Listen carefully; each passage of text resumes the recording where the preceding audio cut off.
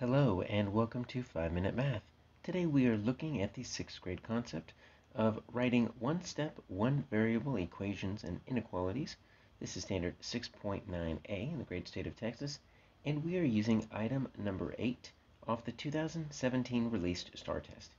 If you have not done so already, please go ahead and take a moment to pause the video, work this problem out on your own, unpause it, and then we will look at our answers together.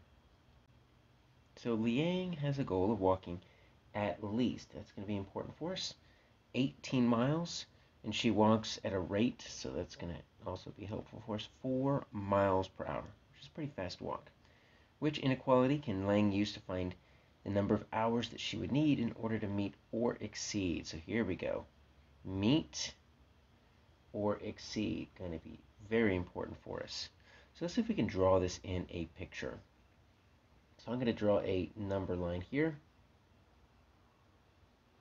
and I want to cut it in half, and I'll say this is going to be 0, 10 miles, 20 miles, and let's break these down into 5 and 15.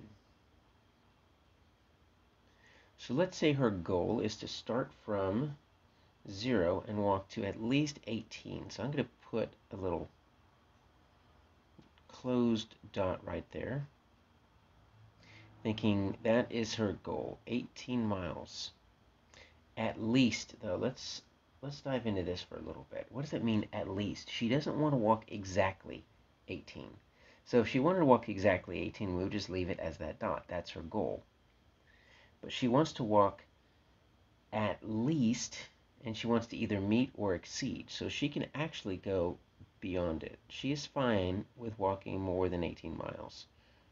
So what I'm going to do is I'm going to kind of extend our number line here. I'm going to draw a little arrow saying 18 or more. Or you see this meet or exceed. Hopefully you see that this is going to be equal to. Or exceed means greater than.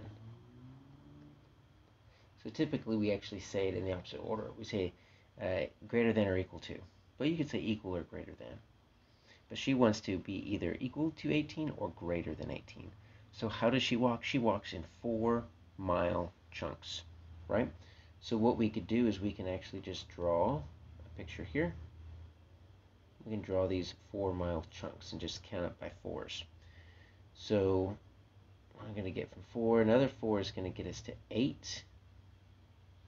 So I'm going to put that right there. So we've got like 4, we've got 8, another chunk is going to get us to about 12. Then another chunk is going to get us to 16.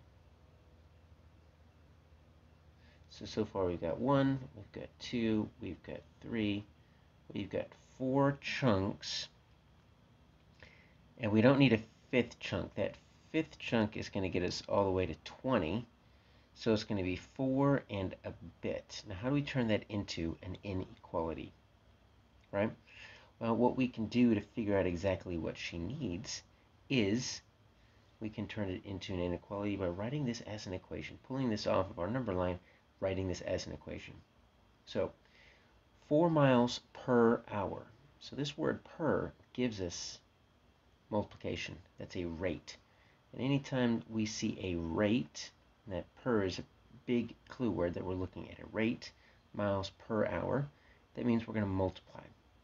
So we're going to multiply the amount that she walks, 4 miles, times the rate per hour. So 4 miles per hour equals this 4h.